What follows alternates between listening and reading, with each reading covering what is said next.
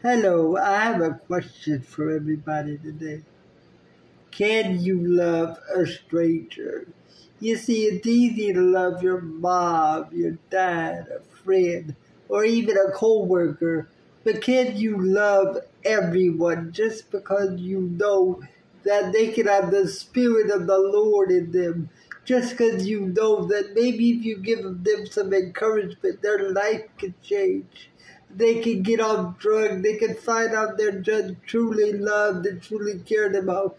The Bible says to love your neighbor as you love yourself. And when I think about how I want to be loved, I want to be loved unconditionally.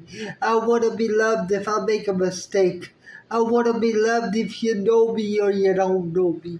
I want to be loved if we're best friends or you just saw me for the first time. And I believe the more we walk in that state of I can love a stranger, then the more we can walk in the love of Christ. Because at the end of the day, God wants us to be able to walk in His love and His mercy. And the only way we can walk in His love and mercy and heal the sick and heal the blind and heal the broken is if we walk in that unconditional love and say, yes, I want this person to be healed. I don't care that they're not in my immediate family.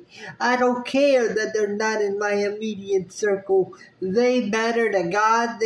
So if they matter to God, they matter to me, and they deserve this healing, and they deserve this love just as much as I do.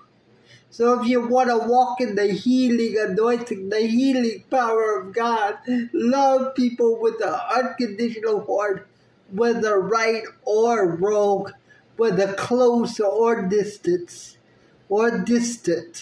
In the mighty name of Jesus, I pray. Amen. And I hope everyone has a wonderful, wonderful week.